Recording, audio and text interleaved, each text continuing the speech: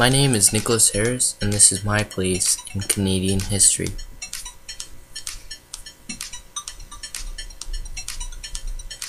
My story starts with my great-grandfather, James Harris. My great-grandfather was born on December 26, 1912 in Athens, Greece.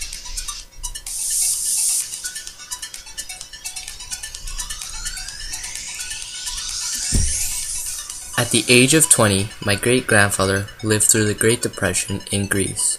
The Greek economy greatly depended on foreign trade, but as a result of the Depression, the Greek economy crashed, leaving many Greek citizens, along with my great-grandfather, jobless.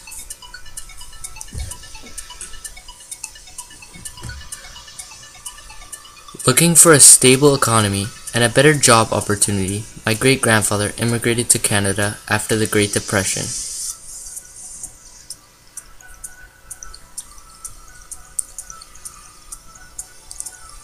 In Canada, the immigration officer changed my great-grandfather's surname from Herakis to Harris because he deemed it hard to pronounce.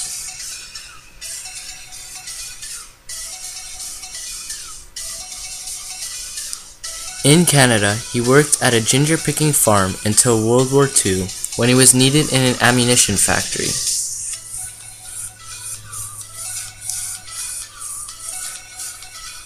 During the start of World War II, factory employees were needed to make munitions for the war effort.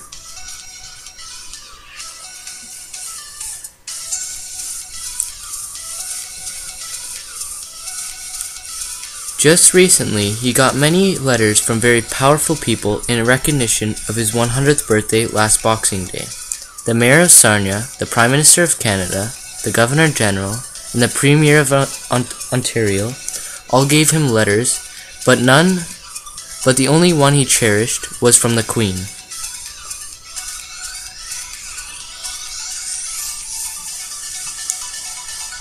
My great-grandfather had 2 children with his wife Patricia.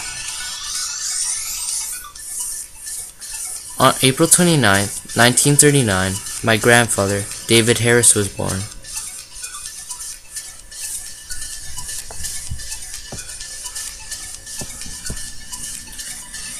He grew up during the wartime era, which meant living on food rations and in constant contact with government propaganda.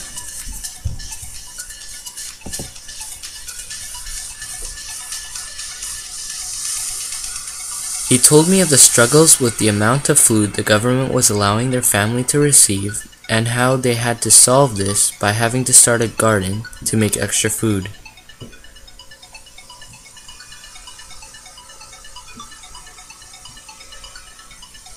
He also told me that they were great friends with their neighbor and would give their family additional food from their rations if they required it.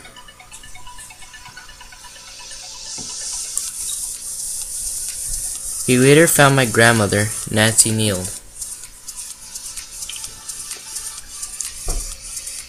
My grandmother was born on April 1st, 1942.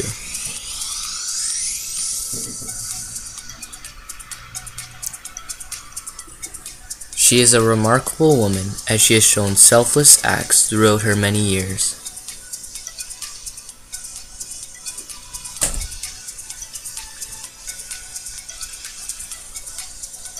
For example, every year around Christmas time, my grandmother donates boxes filled with gifts that would be sent to less fortunate children. In doing these acts of kindness, she represents Canada in a good way.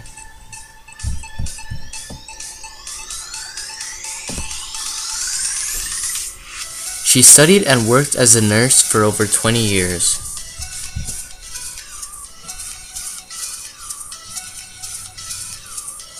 A few years ago, the government decided to gather a bunch of experienced nurses and send them overseas for 4 years to teach nursing in a third world country of Malawi.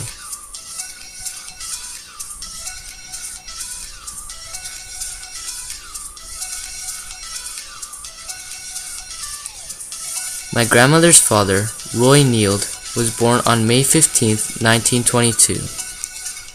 He came to Canada as a kid from England.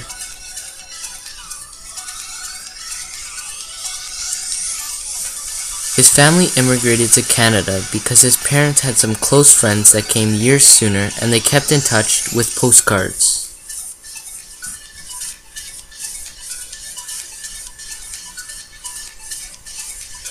He grew up in Sarnia, Ontario, and later opened a small engine repair shop before the Second World War.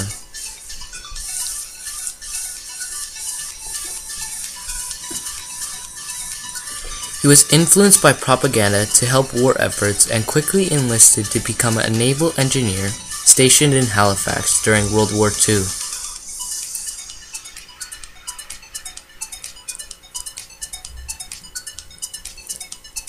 Shortly after the war ended, the Halifax riots started, while my grandfather was still in Halifax.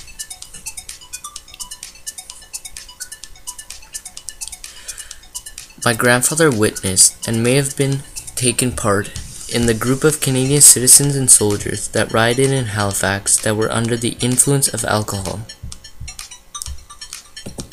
Unfortunately, a few months before my birth, he died from natural causes, so I never got to meet the man my grandmother speaks so highly of.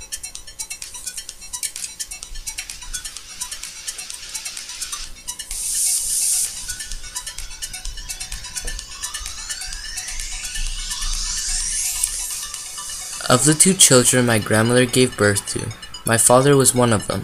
My father, Michael Harris, was born on November 14th, 1963 in the Scarborough Centennial Hospital.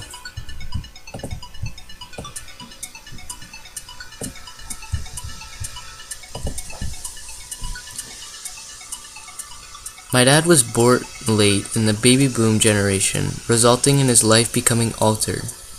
My father speaks of how he grew up with many kids from around the same age as him in the small city of Bradford, Ontario.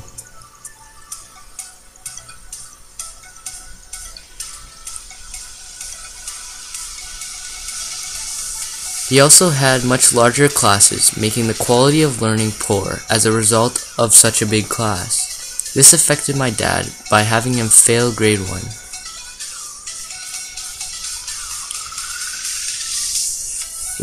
Without this event happening in his life, he would have never met my mom, who was a few years younger than him.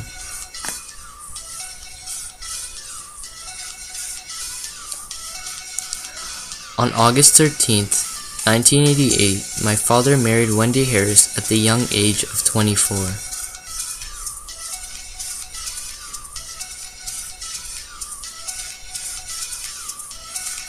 My mom, Wendy Harris, was born on December 10th, 1966.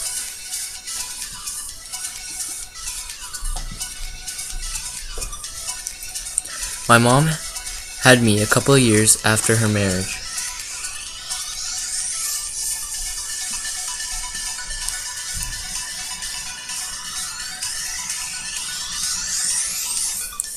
On April 28th, 1996, I was born in Kitchener-Waterloo General Hospital at 10:40 p.m.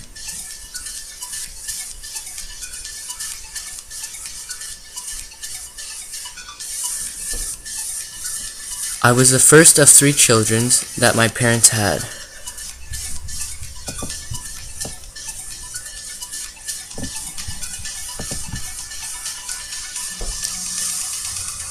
I lived in Kitchener for about 2 years before moving to Maple. In Maple, I attended Joseph A. Gibson Public School, where I excelled in athletics and academics.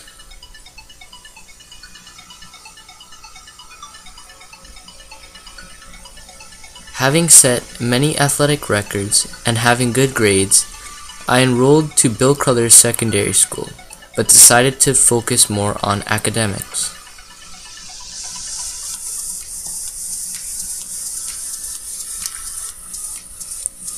What I will contribute to Canadian history is uncertain, but what is certain is that I will make my ancestors proud by making a positive contribution to Canadian history.